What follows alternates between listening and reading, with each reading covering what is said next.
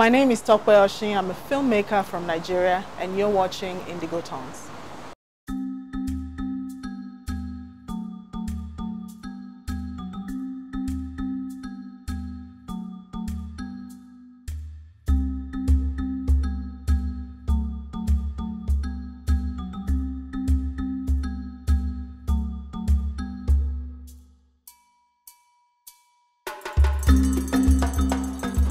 I got started in the film industry about 21 years ago, 1996. I got into school, Lagos State University, to study theatre arts, TV and film production. I fell in love with acting from there, and then from acting morphed into directing within the industry later in the years. And I'm here today.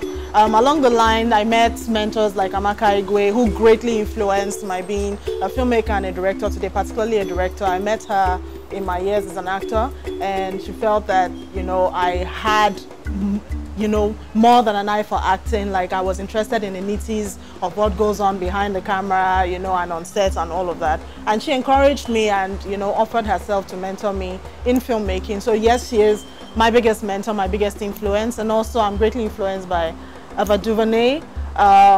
I look forward to meeting her because there's a whole lot about her essence and what she does that I find myself in.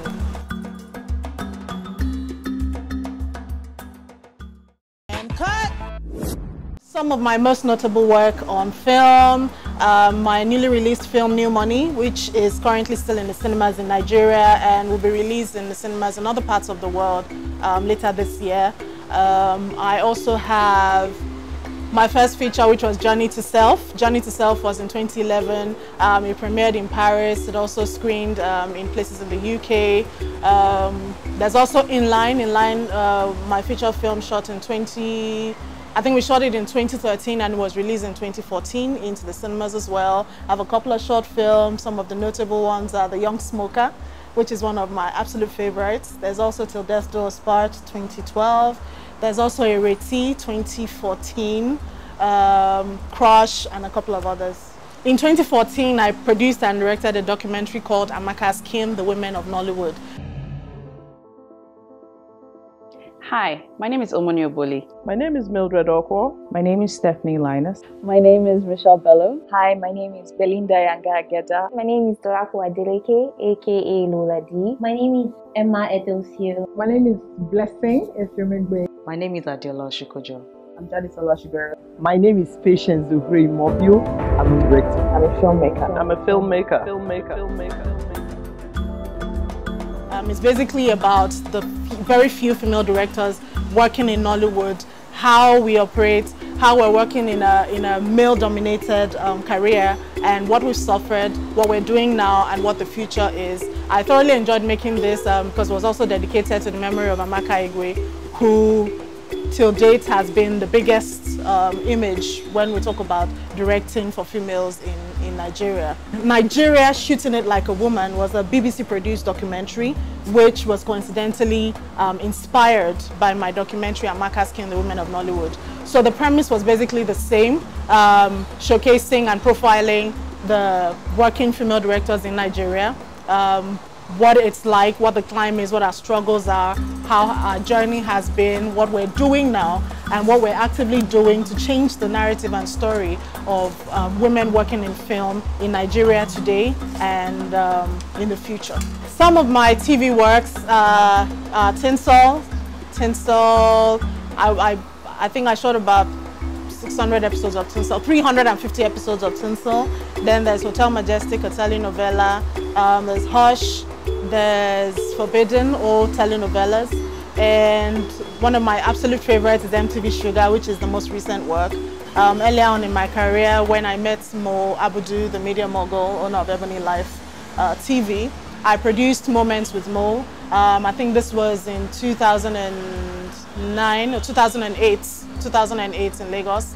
It sort of kick-started what would become our working relationship. We have then gone on to work on projects like The Wedding Party 2, the movie 50, her series Castle and Castle, which is also going to be released later this year, and a couple of other projects.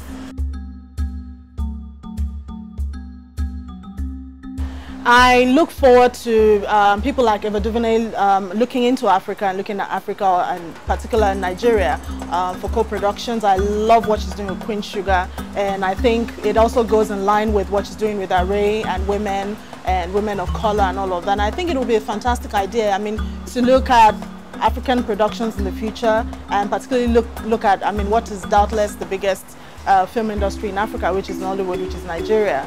For these collaborations, work with our directors, work with our producers to, you know, create something nice and authentically African. I am not particularly a great fan of the term Nollywood as a representation of what the Nigerian film industry is. If I had my way, I would always say the Nigerian film industry for several reasons. Number one, Nollywood alludes to being a copy of Hollywood, if you know what I mean. But also secondly and most importantly, Nigeria is a big, big country, and we have several film industries within the same country. We have the industry in the north, we have the industry in Asaba, we have the film industry down here in Lagos, and we have in other parts of the country as well. And believe it or not, we operate in very different ways. So for outsiders, when you say Nollywood, they want to think of it as the Nigerian, you know, general film industry. But there are Nigerian filmmakers who practice here in Nigeria who do not want to refer to themselves as Nollywood, or who would not call themselves Kannywood. If you go up north, for instance, it's called Kannywood. I mean, if you get what I mean. So in order to be inclusive, you know, I'd rather we were referred to as the Nigerian film industry. The challenges of working in the Nigerian film industry as a female filmmaker, top on that list will be the fact that mostly the men behave like they humor us, which is what we see time and time again. We, you know, there's that behavior towards us like, oh, that's so cute, she's a film director. Oh, nice and cute, you know. So we now need to help her to do what she needs to do.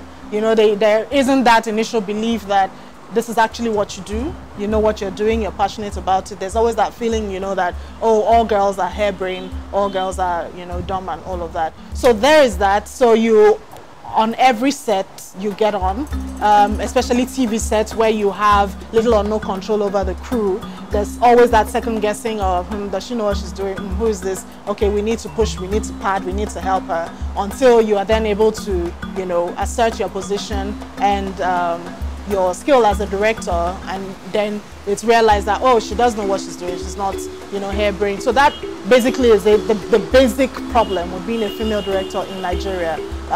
You know, we feel we're being humored.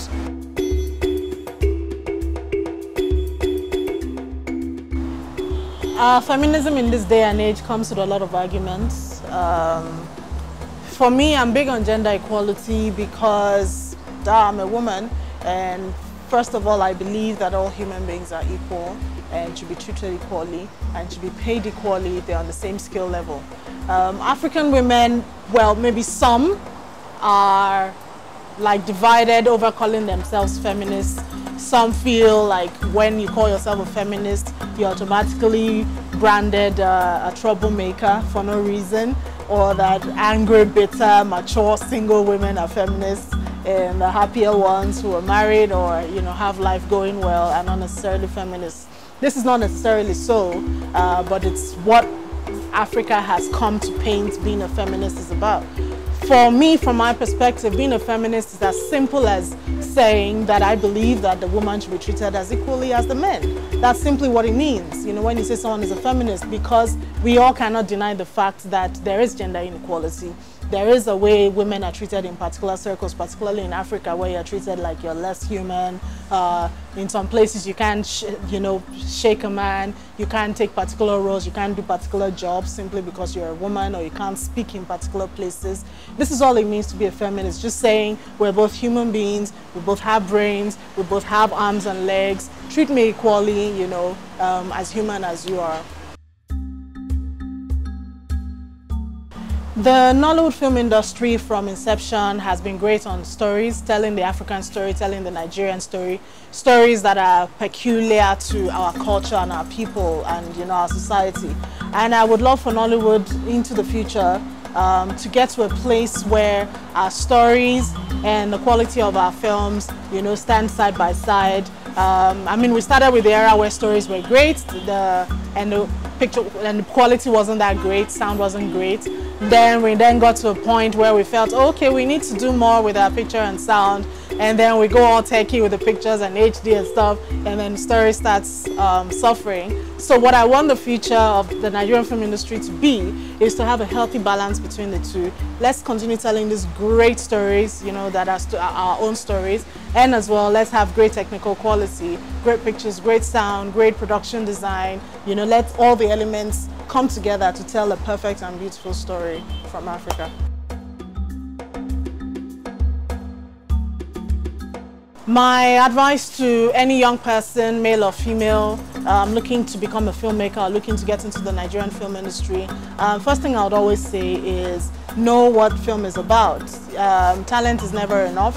Yes, you know, you feel like you're in love with film, you've seen a lot of films, but you still need to get that film education. However you get it, either formal or informal, you need to learn about the craft, learn what filmmaking is. It's good to love films, but it's not enough. Learn the rudiments of it, learn the foundations of it, learn the basics of it, learn, you know, how to tell a story, learn the plot structure, you know, learn everything that equips you to be that storyteller you want to be in the right way, not just in any haphazard way. That is the only way then that you can become successful as a filmmaker or make any impact at all, or even get any satisfaction at all from yourself being a storyteller or a filmmaker.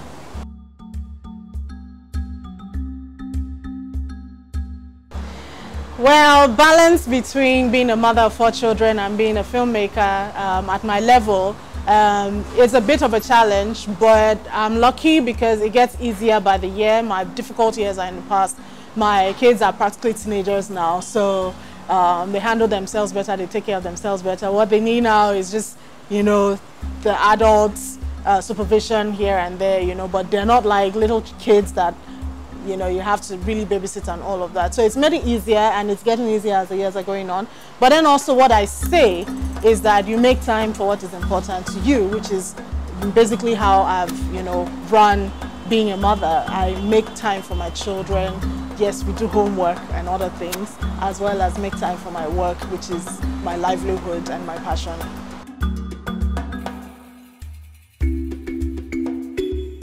If I wasn't a filmmaker, I'd probably be an artist or a painter or maybe a fashion designer or something still along the lines of the arts. These are things that I did as a child and I really loved doing. I loved drawing and painting and designing clothes. So I would have ended up in one of these other places also, I mean within the arts as well. What might be interesting to know about me is that I'm really a shy person. Yes, I know it's hard to believe because I'm a director and all, I'm supposed to be tough and mean and I behave so on set, but when it comes down to it, like in front of the camera or when I had to address a crowd or things like that, I really am shy when it doesn't have to do directly with my work. My philosophy in life is whatever you do, do it well. Whatever your hand finds to do, do it well.